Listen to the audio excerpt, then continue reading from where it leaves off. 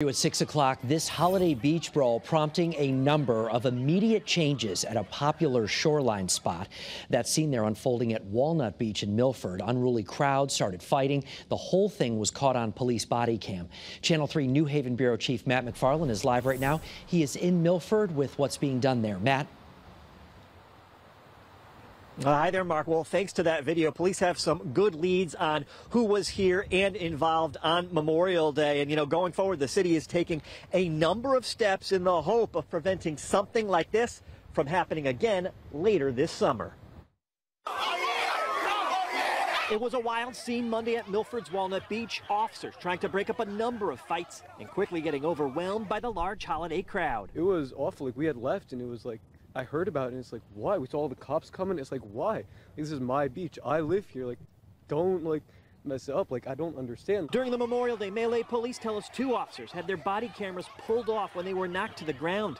Police are looking to identify those in the video, adding they'll be pursuing charges for the theft of the camera and others in connection to the disturbance. I've been coming down here for years, and almost always it's pretty mellow down here. So I have a feeling it was the Memorial Day with the huge crowds. In response, the city of Milford is putting in a number of new protocols. The most visible, this bright orange fence going up around the perimeter of the beach, meaning if you're going to walk into the park, you'll have to do so through the main entrance. This way, they can better monitor those coming and going. It's a little more inconvenient, but I mean, it's really not a big hardship. You just walk in that entrance and we'll adjust. It's not that big a deal. Effective immediately, new parking restrictions will be in place for the Walnut Beach lots. And an officer was out ticketing cars that didn't have a Milford Beach sticker or a receipt for paid parking, either $40 for the day or $5 an hour out on the street.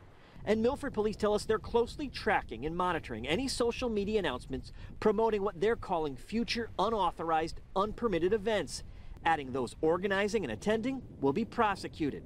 In a statement, the city says Milford's coastline is our community's most treasured asset, and the city will do whatever it takes to ensure our beaches remain a safe, recreational resource for families to enjoy. I think we got great beaches here, and that we should just keep it safe, keep it good.